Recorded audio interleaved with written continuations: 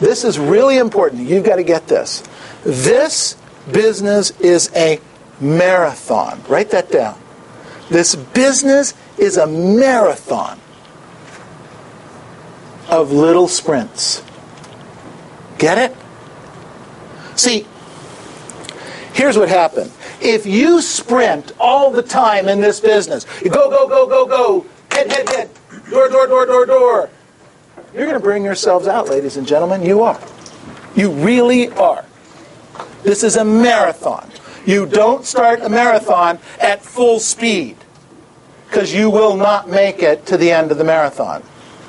On the other side of the coin, if you don't have mini sprints along the way, you're going to be bored with this marathon and not hit your goals along the way. So that's, you'll find in marathons, people time themselves on the mile, or they time themselves on the 2 mile, or they say that in the first quarter of the marathon I need to hit these numbers. In the middle I'm going to slow down a little bit, and in the end I'm going to kick it up a little bit. And they've got their stopwatch on, or they have a team member that's working with them on this. So the business is a marathon, but you had better set goals along the way, or have markers along the way to determine where you're supposed to be at any given week, or month, or year. We ask you to keep track of your numbers and keep track of that accountability. That's all part of it.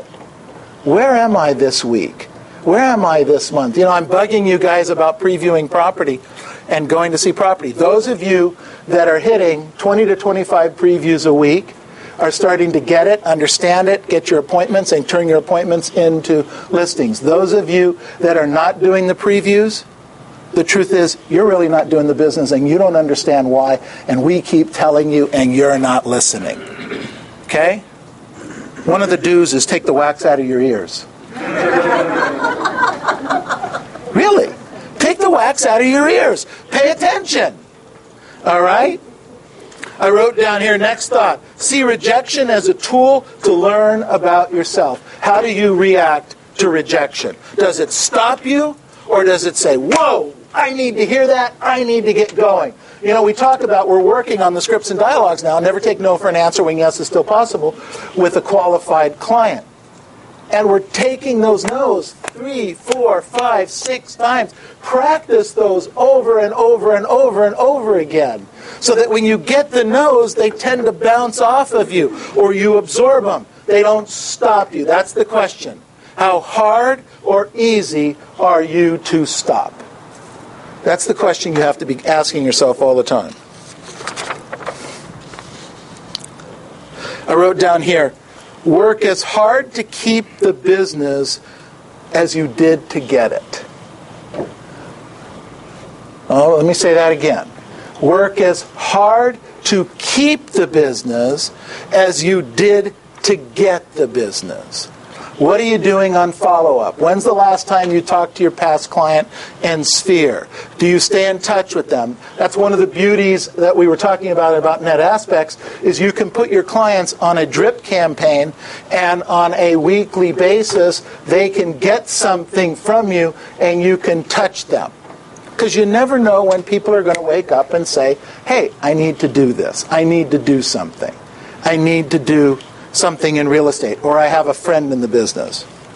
I wrote down here, another one is let poor prospects go earlier rather than later. Be qualifying your clients, be qualifying your clients, be qualifying your clients.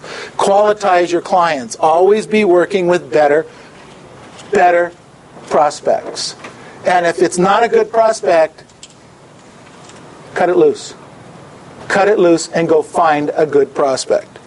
And then I wrote down here, the next one is keep your ego out of the sales process. Keep your ego out of the sales process. Now let's go through some don'ts real quick. Don't try to make a sale without first building trust.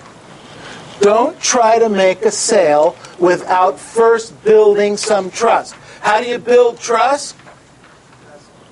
Ask questions. Ask questions. Ask them questions. Don't tell, ask. Don't tell, ask. You guys get this? We're constantly telling, and we're asking them to buy, and we haven't even built a rapport yet. Show them what you know. You know, this was pretty cool. They have these broker